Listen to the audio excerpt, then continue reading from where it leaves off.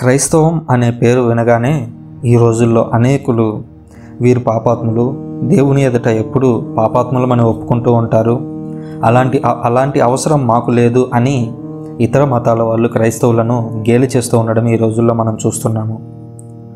దేవుని సృష్టి ఎంతో అందమైనది, రమ్యమైనది. అలాంటి సృష్టిలోనికి పాపం ఏ విధంగా ప్రవేశించిందో మీకు తెలుసా?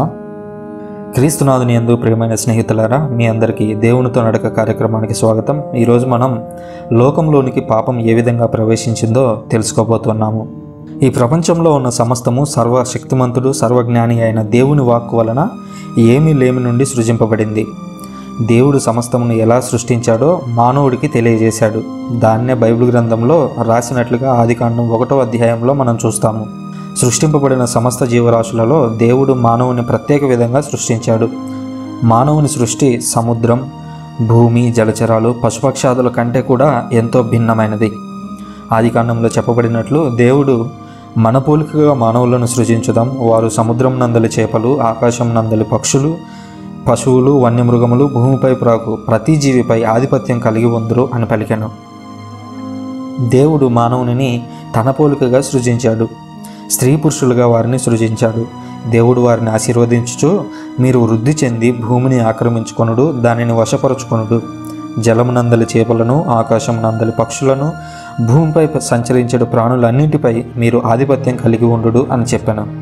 ఈ విధంగా దేవుడు మానవుని తల పోలికగా సృజించి ఈ పోలికను బైబిల్ గ్రంథంలో రాసినట్లుగా మనం చూస్తూ ఉన్నాము. దేవుడు మనుషులని అక్షయముగా అనగా మరణము లేని వారిగా, నిత్యమైనటువంటి ఆత్మతో కలిగిన వారిగా వారిని సృజించాడు. వారికి జ్ఞానాన్ని, స్వేచ్ఛ, స్వాతంత్రాలని అనుగ్రహించాడు. మానవుని జ్ఞానంతోనూ స్వేచ్ఛ స్వాతంత్రంతో శాశ్వత జీవానికై దేవుడు సృజించాడు. కాబట్టి మనిషి తన స్వేచ్ఛ స్వాతంత్రాలతో దేవునికి విధేయించాలని ఆయన కోరిక. కనుక దేవుడు మానవునకు ఒక పరీక్షను పెట్టాలనుకున్నాడు. దీని ద్వారా అతనికి దేవునిపై విశ్వాసము, ప్రేమ పెంపొందవాలనని దేవుని ఉద్దేశం. బైబిల్ గ్రంథము నిషేధింపబడిన పండును గురించి మనకు తెలుపుతుంది. దీని ద్వారా ఆది తల్లిదండ్రులు అవిధేయతతో, గర్వంతో దేవునికి ఏ విధంగా దూరమయ్యారు అనేది మనం తెలుసుకుంటాము. దేవుడు ఆదాము అవ్వలతో ఒక వనములోని అనగా ఏదైనా వనంలోని చెట్ల పండ్లు అన్నీ తినవచ్చు, కానీ తోట మధ్యలో ఉన్నటువంటి చెట్టు పండు మాత్రం తినకూడదు అని ఆజ్ఞ ఇచ్చారు. వారు ఆ పండ్లు తింటే దేవునితో స్నేహము, అలాగే నిత్య జీవం పోగొట్టుకుంటారని చెప్పినట్లుగా ఆదికాండం 2వ అధ్యాయం 15 నుంచి 17 వచనాల్లో మనం చూస్తాము.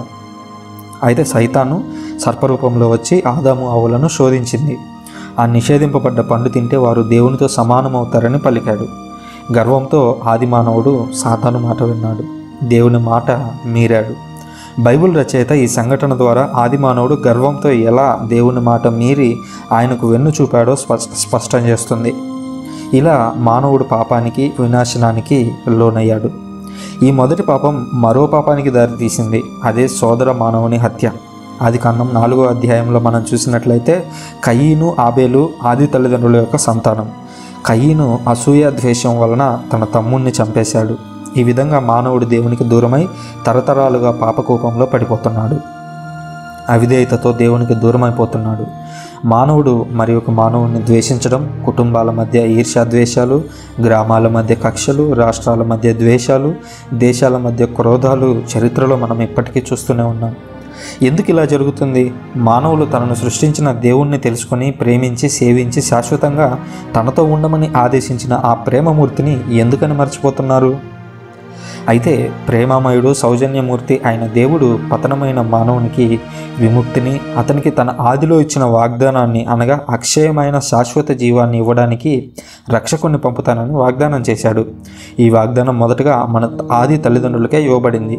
దేవుడు సాతానుతో, నీకు స్త్రీకి విరోధం కల్పిస్తాను, నీ సంతానానికి ఆమె సంతానానికి వైరం ఉంటుంది, ఆమె సంతానం వారు నీ తల చితకగొట్టుదురు, నీవు వారి మడిమను కడుతువు అని చెప్పినట్లుగా ఆదికాండం 3వ అధ్యాయం 15వ వచనంలో మనం చూస్తున్నాం. ఇందువల్ల ఏవమ్మ సంతతికి, సాతాను సంతతికి నిరంతరం వైరం కొనసాగుతూనే ఉంది. అయితే తుది విజయం ఆమె సంతానమైన ఆ వ్యక్తికే లభిస్తుంది. సాతాను పతనమవుతాడు, విజయం ఆ వ్యక్తిదే. అయితే తుది విజయంలో స్త్రీ సంతతి కూడా కొంత దెబ్బతింటుంది. స్త్రీ సంతాన మడిమను సర్పం కరుస్తుంది. ఈ స్త్రీ సంతతి వ్యక్తియే నజరేయుడైన యేసు, మెస్సయ్య. ఇతడు సాతానును జయించి తన మనన పునరుత్థాల ద్వారా మానవ జాతికి విముక్తినిచ్చాడు. యేసు మన కోసం తన రక్తం చిందించి ప్రాణత్యాగం చేశాడు. తన పునరుత్థానం ద్వారా సాతానుపై, మరణంపై, పాపంపై విజయం సాధించి మరణరాహిత్యమైన నిత్య జీవానికి మార్గం చూపాడు. మన పాపాలు తన రక్తంలో కడిగివేయడానికి, మనల్ని పవిత్రుల్ని చేయడానికి, దేవుని బిడ్డలుగా శాశ్వతమైన పరలోక రాజ్యానికి వారసులుగా చేయడానికి యేసుక్రీస్తు శిలువలో మరణించాడు. పునీత పౌలు రోమీయులకు రాసిన లేఖలో క్రీస్తు మనల్ని ప్రేమించి మన కొరకు మరణించి ఉన్నాడని తెలియపరుస్తున్నాడు. మనం దేవునికి దూరమై ఉన్నప్పుడు, పాపంలో ఉన్నప్పుడే ఆయన మనల్ని ప్రేమించినట్లుగా రోమీయులకు రాసిన లేఖ 5వ అధ్యాయం 6-8 వచనాల్లో మనం చూస్తాము. నాస్తికుల కోసం క్రీస్తు మరణించాడు.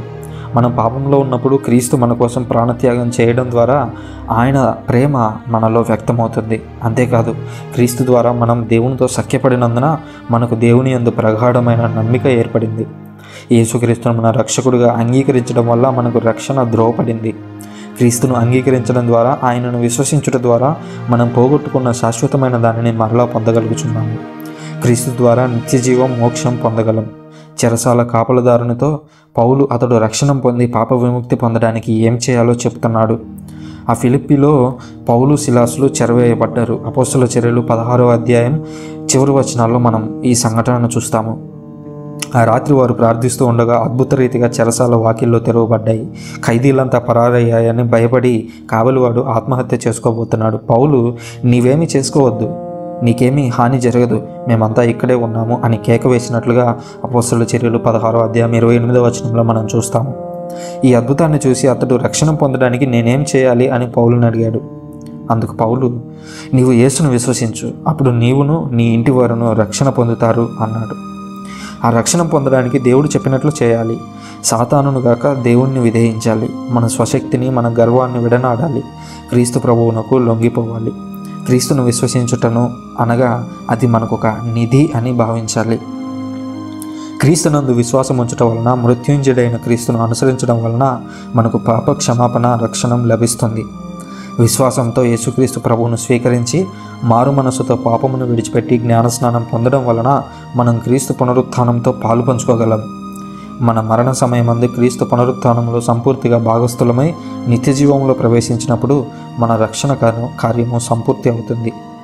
దేవుడు ఈ లోకానికి పంపిన క్రీస్తు ప్రభువునందు ఈనాడు నీకు, నాకు ఈ రక్షణ అందుతుంది.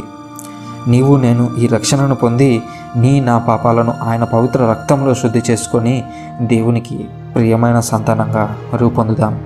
పిత, పుత్ర, పవిత్రాత్మ నామమున ఆమేన్.